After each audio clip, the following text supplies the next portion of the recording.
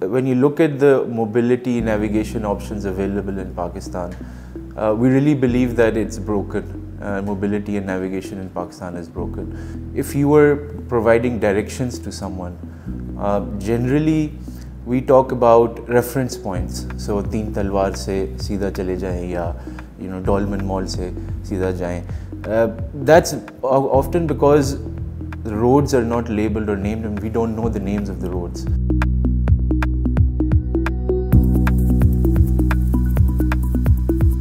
From a mobility perspective, I think a lot of the mobility options in Pakistan are not available digitally accessible to everyone. So let's look at, for example, the transportation, the public transportation sector, right? It's made up of private contractors as well as government-run buses, etc.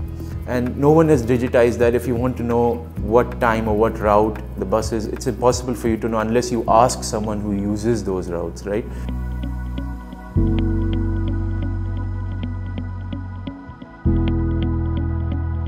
So this business sort of incubated and came out of TPL Tracker when I was the CEO of the business, and even before then, earlier on in the early 2000s, back then when there was no Google Maps, we needed to provide addresses to our clients as location for where their vehicle was, right? So we went out and started capturing location data. We got a license from the regulator and started capturing this data. So over a period of time, we developed a very large data set, which we looked at, okay, this is the data set which we can look to monetize and will also help us solve some of those challenges, and then hence, it gave birth to TPL Maps.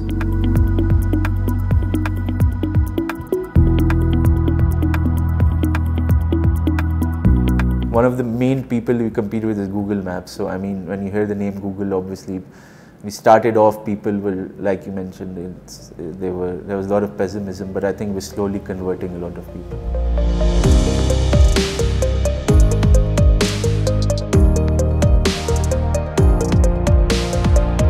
So we look at our product suite, or how we're operating in two ways. One is from a B2B perspective and then a B2C perspective. So if you look at it from a B2C perspective, we are currently in beta testing of our app, which we expect to roll out in a couple of months, inshallah.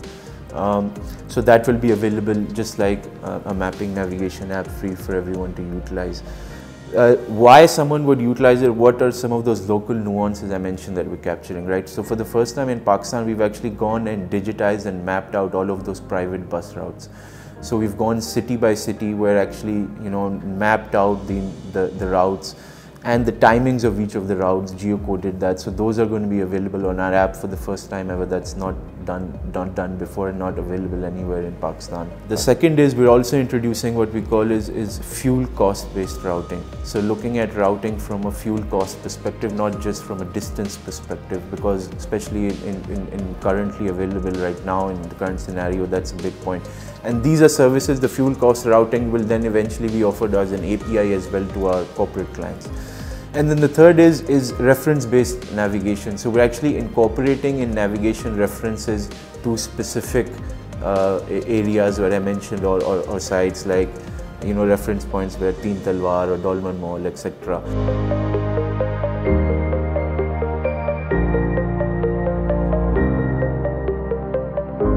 From a B2B perspective, what our focus is on is essentially three things. Number one is what we call location data. So we're licensing our data through APIs, which our clients directly consume. So we have around like 14 APIs. When we started off, we had obviously much less. A lot of them have been developed based on interactions with the client and what we've seen in the market.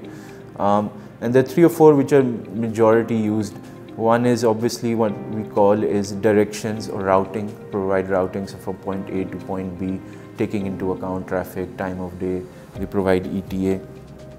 The other is we provide something called map matching, which is actually matching GPS coordinates to the nearest travel route. This is very important for logistics and delivery companies to be able to see what routes their drivers took. The other is places details, which is essentially very similar to Google's APIs, where you send a particular business and then you provide all the details related to that address, URL, business hours. And then geocoding, which is our most used API, which is essentially if you send an address, we send you a latitude and a longitude back.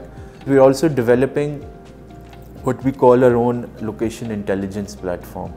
So we have not just commercial business, residential data, we have road network data. We've digitized over 850,000 kilometers of road network. By comparison, the government has around 200,000 kilometers of road network.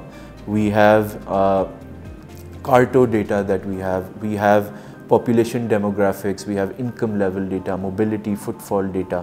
So what we've done is we've developed an analytics platform to be able to provide these data points to our clients.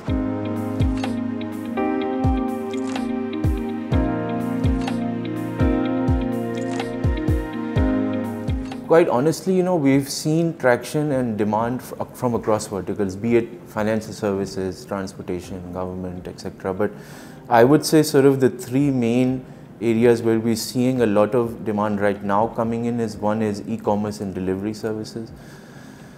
And within this e-commerce, I would put in sort of the retail landscape, the Khadis of the world or the Bonanzas of the world. So e-commerce and delivery, and the other is transportation and logistics, and the third I would say is sort of public sector or government/public sector, sort of those three main verticals where historically we've seen a lot of demand, and today we're seeing a lot of demand coming in as well.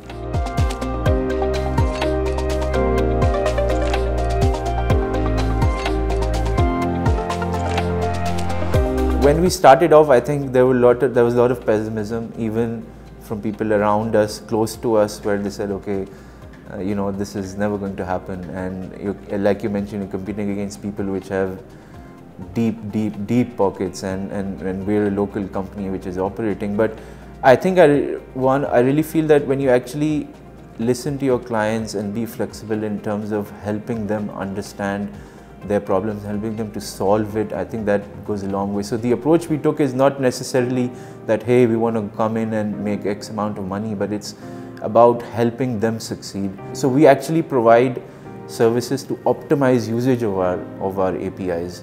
So over a period of time, we generally work with our clients to reduce how many API calls they require to execute a transaction, which generally reduces revenue for us, but decreases cost for them.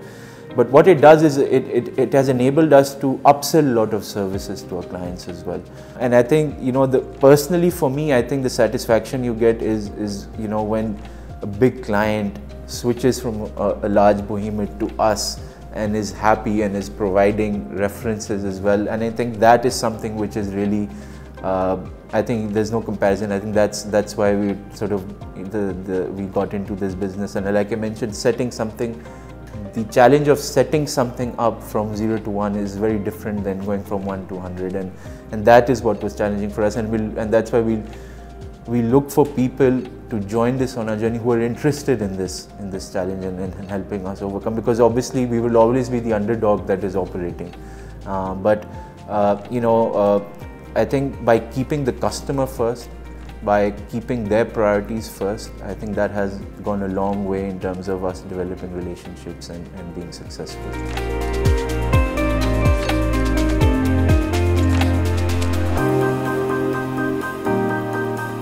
I think up until at the very beginning when we were operating, obviously there was a lot of investment that is required in developing infrastructure, in hiring, and setting this and data collection. So all of that was been supported by the TPL group, and TPL essentially obviously was one of the first consumers of our services as well within the group.